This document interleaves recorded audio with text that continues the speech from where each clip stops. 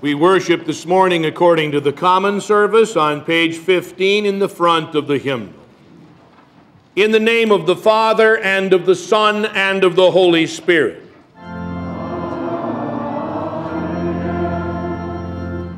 Beloved in the Lord, let us draw near with a true heart and confess our sins to God our Father, asking Him in the name of our Lord Jesus Christ to grant us forgiveness. Holy and merciful Father, I confess that I am by nature sinful, and that I have disobeyed you in my thoughts, words, and actions. I have done what is evil and failed to do what is good. For this I deserve your punishment, both now and in eternity. But I am truly sorry for my sins, and trusting in my Savior, Jesus Christ, I pray, Lord, have mercy on me, a sinner.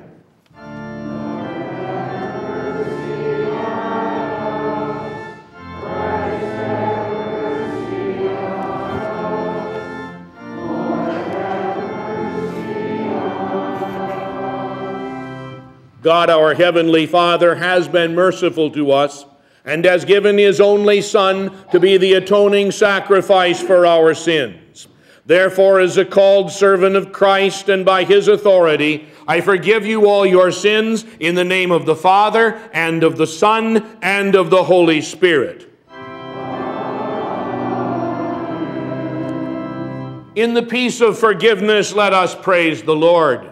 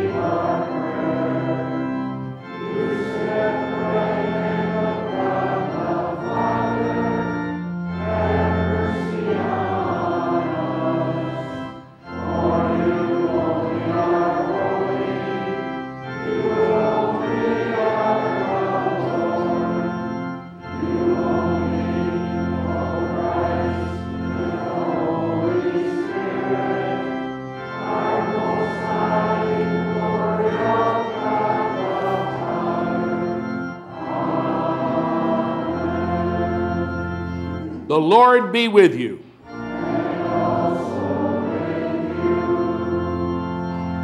Let us pray. Stir up your power, O Lord, and come. Protect us by your strength, and save us from the threatening dangers of our sins. For you live and reign with the Father and the Holy Spirit, one God, now and forever.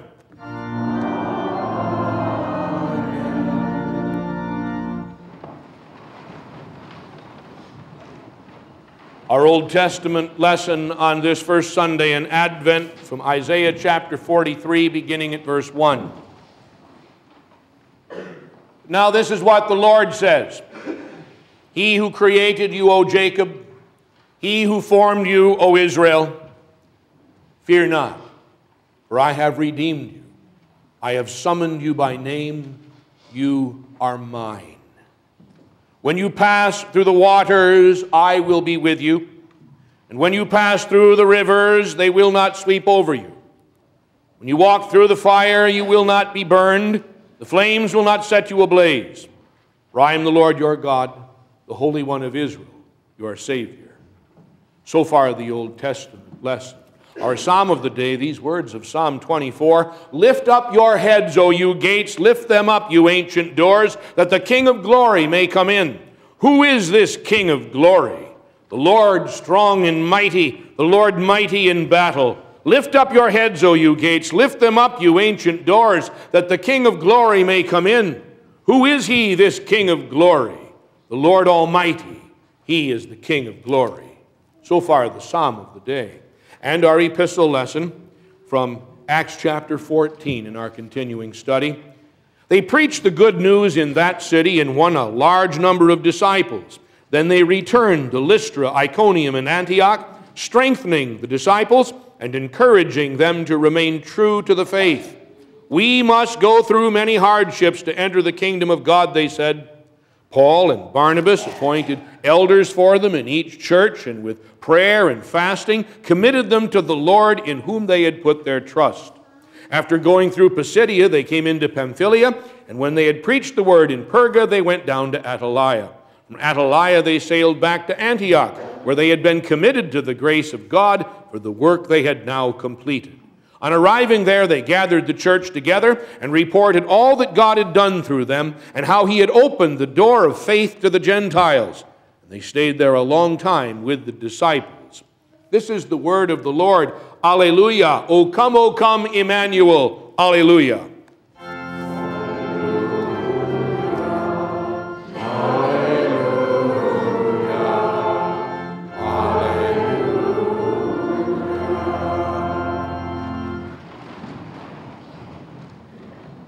The Holy Gospel is written in the 11th chapter according to St. Matthew, beginning at the first verse.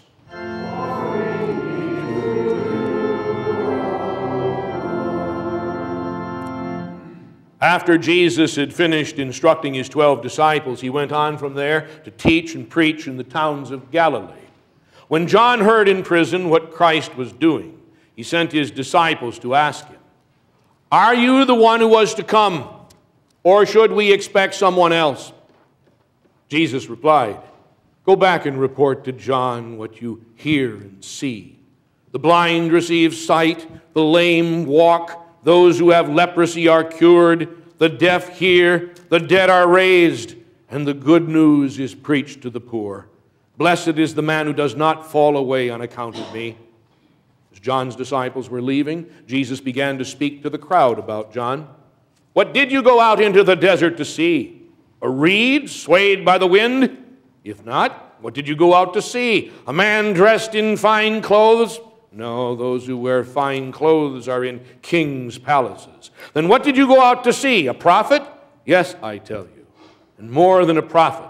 This is the one about whom it is written, 'I will send my messenger ahead of you who will prepare your way before you.'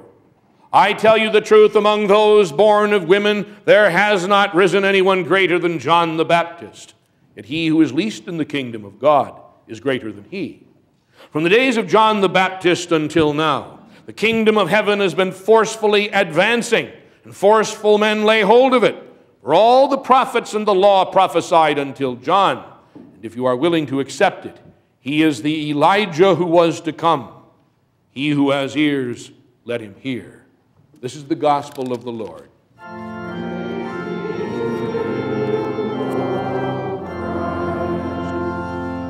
Let us join in confessing our faith according to the words of the Apostles' Creed, as printed on page 19 in the front of the hymnal.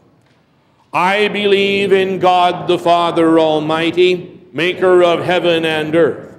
I believe in Jesus Christ, his only Son, our Lord, who was conceived by the Holy Spirit, born of the Virgin Mary, suffered under Pontius Pilate, was crucified, died, and was buried.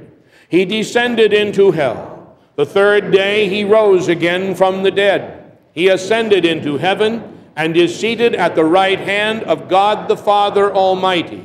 From there he will come to judge the living and the dead. I believe in the Holy Spirit, the holy Christian church, the communion of saints, the forgiveness of sins, the resurrection of the body, and the life everlasting. Amen.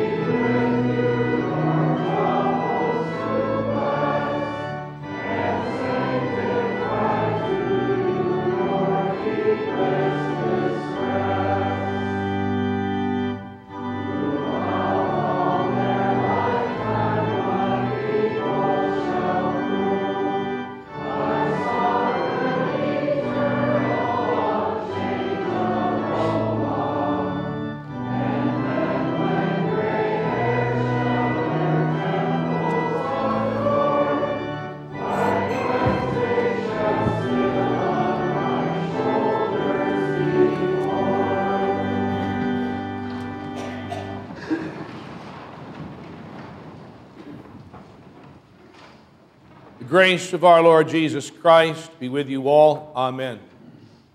Our text in our continuing study of the Acts of the Apostles from the 14th chapter.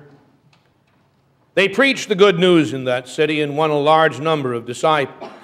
Then they returned to Lystra, Iconium, and Antioch, strengthening the disciples and encouraging them to remain true to the faith. We must go through many hardships to enter the kingdom of God, they said.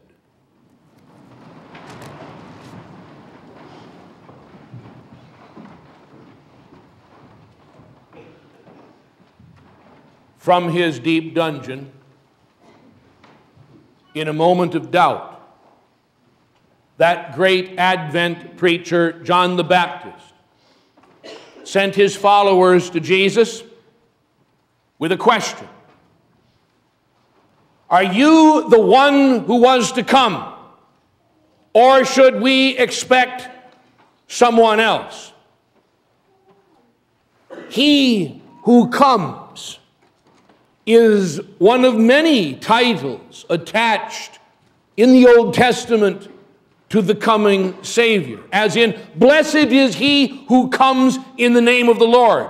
The word Advent itself means the coming,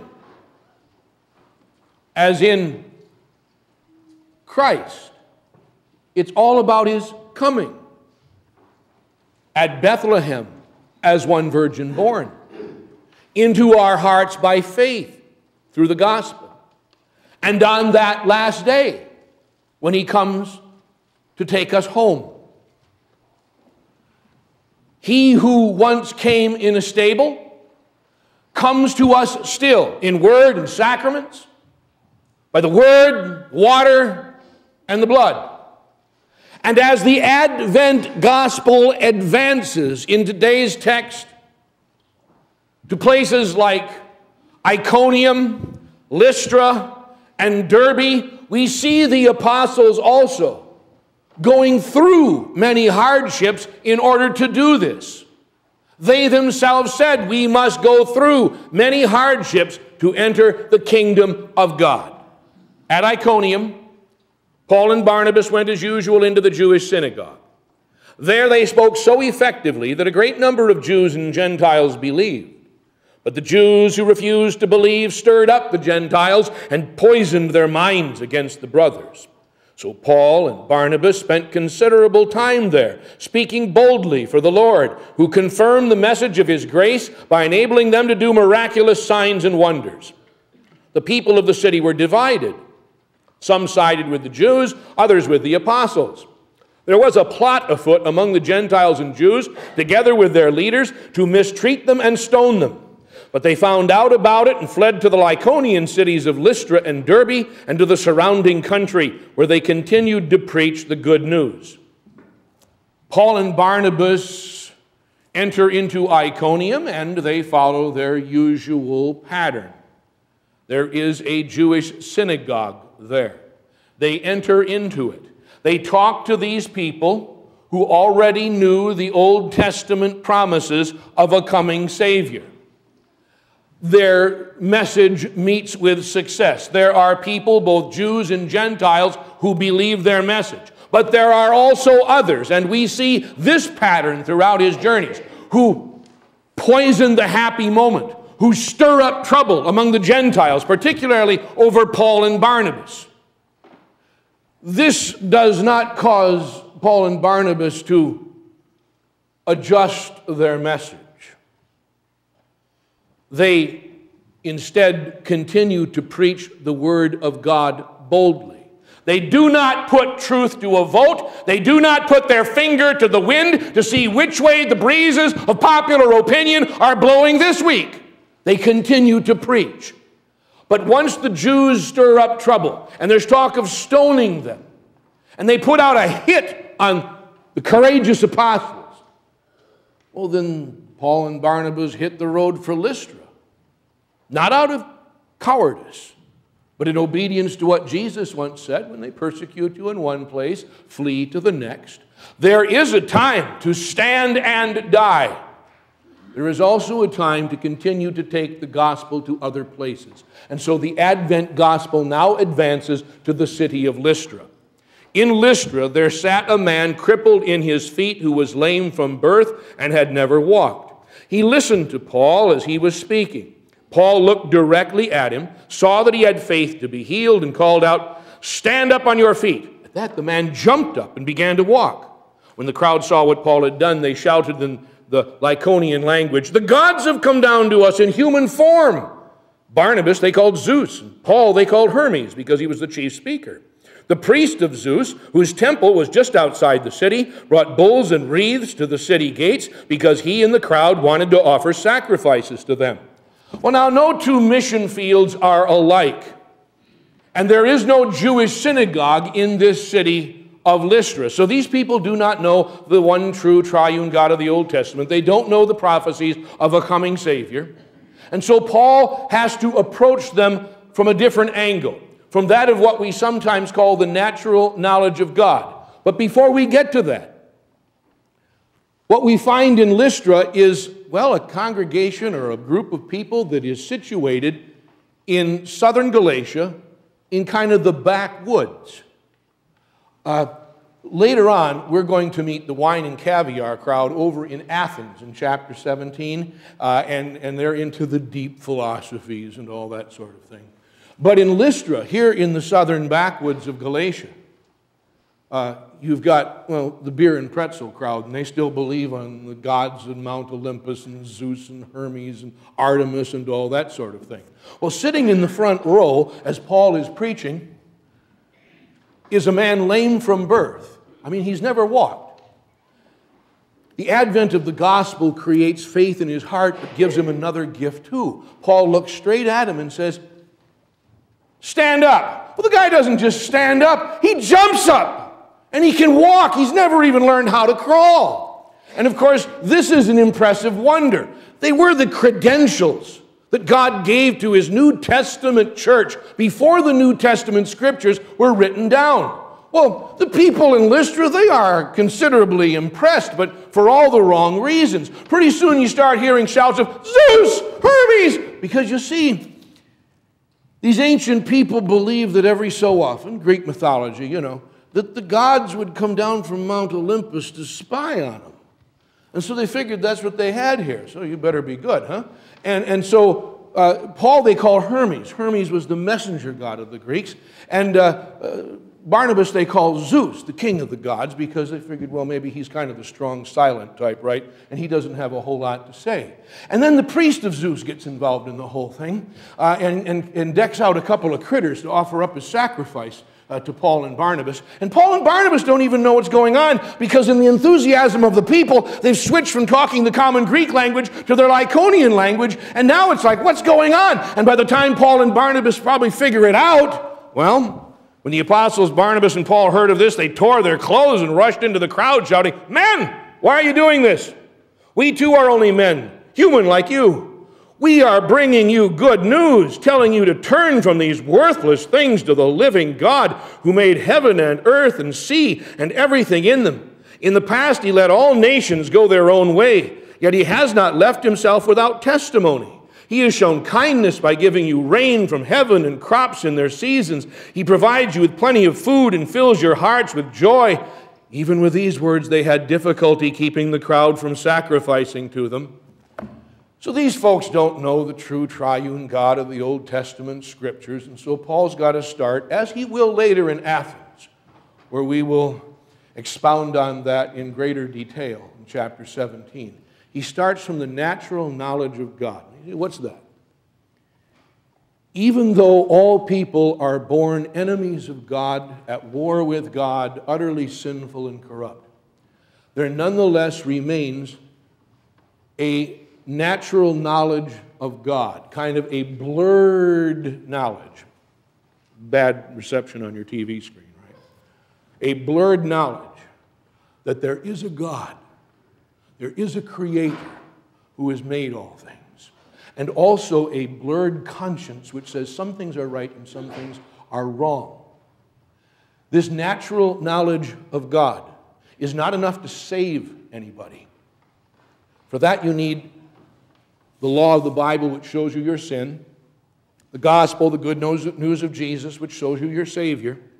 But it is enough for these people, as Paul would say in Romans 1, to be without excuse, to know better, that they shouldn't be bowing down to statues of wood and stone. It is enough for them to know that the crops in their fields and the sky over their head with its rain and sunshine testifies to them that there is an almighty creator. And yet for all of that, as they try to offer up sacrifices to them, Paul and Barnabas can scarcely succeed. And now the people of Lystra, they flip a switch. And some Jews came from Antioch and Iconium and won the crowd over. They stoned Paul and dragged him outside the city thinking he was dead. But after the disciples had gathered around him, he got up and went back into the city. The next day he and Barnabas left for Derbe. Historians tell us that the people of southern Galatia, people like here in Lystra, were a rather fickle and unstable lot. As a matter of fact, the Bible bears that out. Paul writes a letter to the people in this area later on, the letter to the Galatians, in which he says, "O foolish Galatians, who hath bewitched you?" In other words, one moment they believed the gospel, the next moment they were on some other train believing something else. Back and forth, a fickle lot. One only can imagine, of course, what the Apostle Paul would say to us modern-day faddish Americans who change our beliefs and opinions about things eternal as often as some people change socks. Well, the people now flip the switch, they turn on Paul, and they stone him. And they drag the poor guy outside the city and leave him there. And then something wondrous as the other believers kind of gather around his unconscious form, and bruised and battered apostle gets up, dusts himself off, and hobbles back into the city because he feels a sermon coming on. Now, you might think nothing much happened with the gospel in a place like Lystra, but there were people who believed. Something else. There was a young man who watched all this happen. Couldn't do anything about it at the time. This young man, Paul would later call him my true son in the faith. And this young man would later go along with Paul on the second missionary journey. And years later, when Paul is on death row in Rome, Paul will write a letter, his last, to this young man from Lystra. In fact, he would write 2 letters or epistles to this young man in the pages of the New Testament. His name is Timothy. The Advent gospel advanced into his heart, even as through much hardship, Paul did it. And you never know, when you preach the gospel, where you're going to find a Timothy.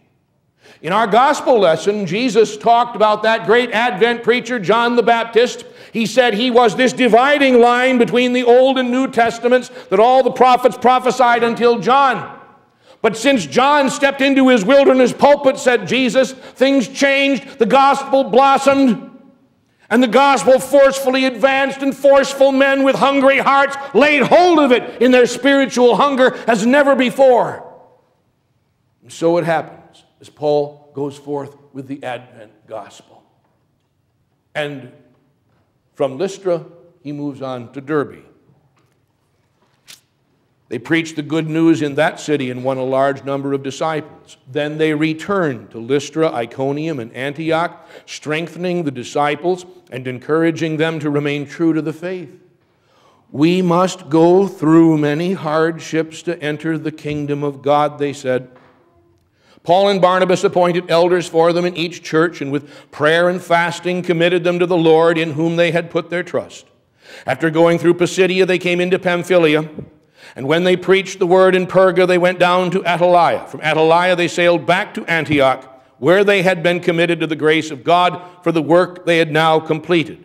On arriving there, they gathered the church together and reported all that God had done through them and how he had opened the door of faith to the Gentiles. And they stayed there for a long time with the disciples.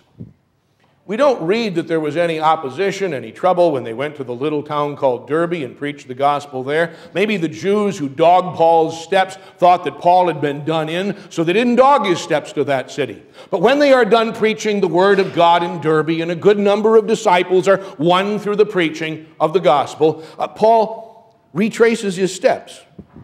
Goes back to Lystra, to Iconium, and then back to Pisidian Antioch, and eventually they come down, preach the gospel in a few other places, catch a boat, and they head back to Syrian Antioch, where the whole thing had started, to report to the church that the door of faith had been opened to the Gentiles. You see, what's the point here? Paul retraces his steps. He revisits these churches, and it's not the only time he'll do it. He will do it again and again. That is because Paul's not a fly-by-night. When he plants the gospel, when he plants a church, he sinks down its roots. The text says they appointed elders or pastors in each of these churches. Maybe they were synagogue rulers who had been converted to Christ. They knew their Old Testament scriptures. But Paul did not leave these churches without guidance and without sinking down their roots deeply. And so it is that they remind them, they encourage them, remain true to the faith. And then a word of explanation, for you know, we must go through many hardships to enter the kingdom of God. The persecutions will not be unusual, they will be par for the course. We must go through many hardships. The word for hardship or tribulation here is a word that has within it the picture of troubles pressing down on us to the point of pain. The idea of sad times squeezing and putting the squeeze on us, or of bad days bearing down on us. Some of the hardest hardships is the persecution for the gospel itself, when sometimes family, friends, co-workers, surely much of our modern day media, continues to attack the very thing that you and I love and to isolate us on some island of ridicule for our belief in the Christ of God or in the Scriptures. These are the heartaches that people go through when they come to faith in Christ. But the word through is operative here. We must go through many hardships to enter the kingdom of God. Oh, sometimes God may lead us out of the trouble, or sometimes around it. But quite often, we must go through it. Our hand in His. Couples married for long years discover this, that there were times, difficult times, when one or the other or both thought the other wasn't worth the effort and they wanted to chuck it all and give up. But then how would they ever have really benefited, found deeper faith, deeper love, closer relationship to God, and been trained in God's school if they had not gone through it to get safely to the other side? The great heroes of faith understood this, that sometimes great relationships happen when that relationship is strained to the breaking point, but does not break. You think of Abraham climbing Mount Moriah with his son Isaac, wondering if God is going to make him go through with this sacrifice. Or Joseph, so long in Pharaoh's dungeon, wondering where this is going to end up and when the sun will shine again. Or the ancient sufferer Job, scratching his sores beneath the beating sun. Or Moses, crying out to God for a new call.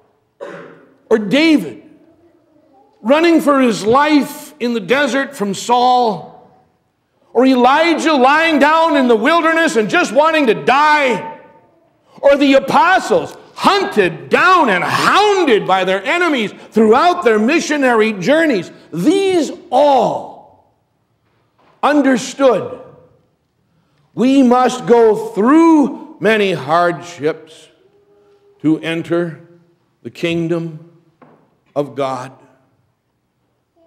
His hand, our hand, through to the other side.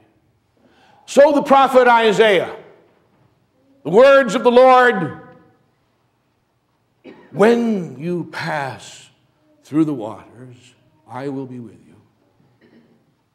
And through the rivers, they will not sweep over you.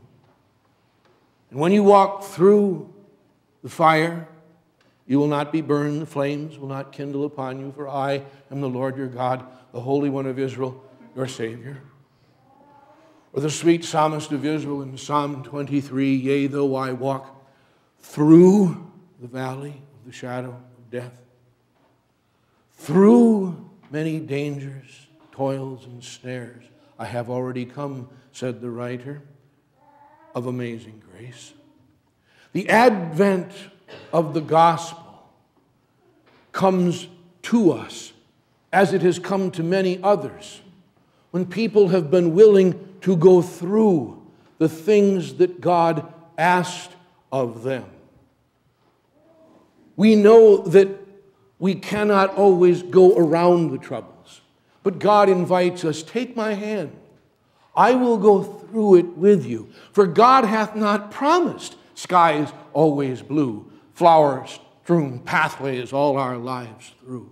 God hath not promised sun without rain, joy without sorrow, peace without pain. But God hath promised strength for the day, rest for the labor, light for the way, grace for the trials, help from above, unfailing sympathy, and his undying love. Amen.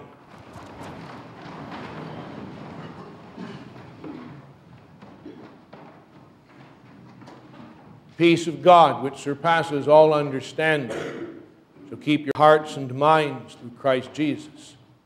Amen.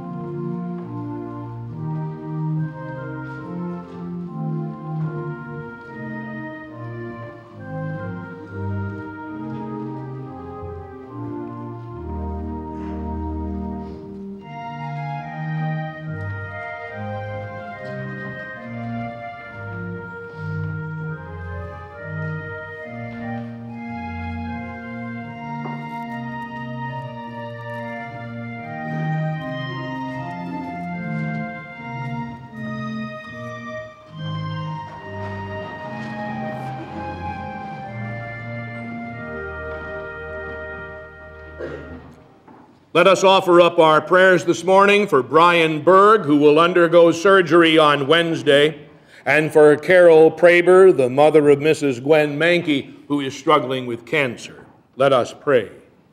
O Lord, you are the great physician of soul and body. You chasten and you heal. We pray that you would look with mercy on your servants and restore their strength. You gave your Son to bear our infirmities and sicknesses. Deal compassionately with your servants and bless the medical means employed on their behalf with your healing power. We commit them to your gracious mercy and protection, for you are a faithful and merciful God for Jesus' sake. Amen. And we also pray, merciful God and Father, we thank thee that thou hast caused the Son of Righteousness to rise upon those that dwelt in darkness, and we beseech thee graciously break the power of darkness in our hearts, that we may continually increase in the knowledge of thy truth and serve thee in righteousness and true holiness through Jesus Christ, thy Son, our Lord, who taught us to pray, Our Father, who art in heaven, hallowed be thy name. Thy kingdom come. Thy will be done on earth as it is in heaven. Give us this day our daily bread, and forgive us our trespasses, as we forgive those who trespass against us.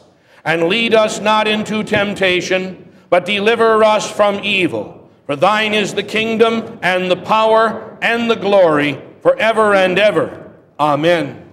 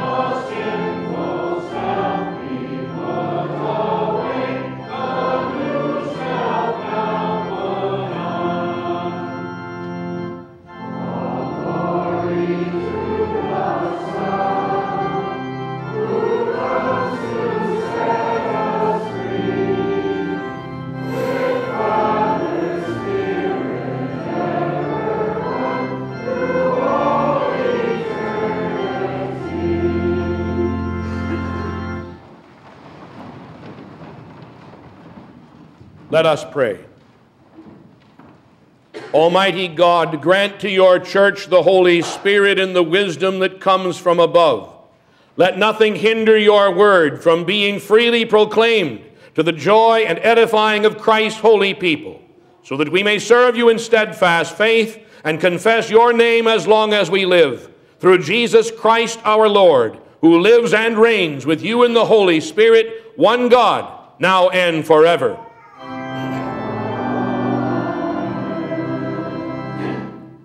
The Lord bless you and keep you. The Lord make his face shine on you and be gracious to you. The Lord look on you with favor and give you peace. Amen.